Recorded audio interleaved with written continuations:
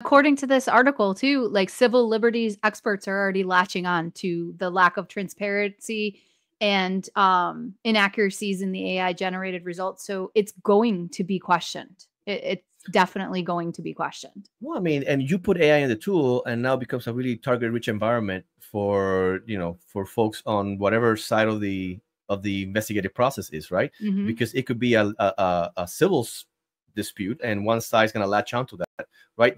The attack, the exposure, right? The attack surface when you put AI on the tool, it grows exponentially on what things, Mhm. what lawyers on whatever side could latch on to discredit the work.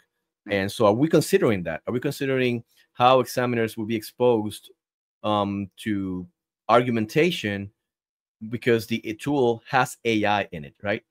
Um, do we have? I said it before. Something as simple as the prompts. Are the prompts being logged?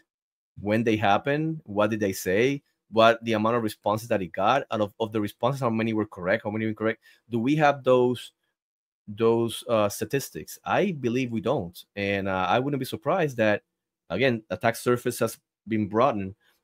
Folks on the other side, with good reason, will ask for that, right? Yes. How can we validate this process, right?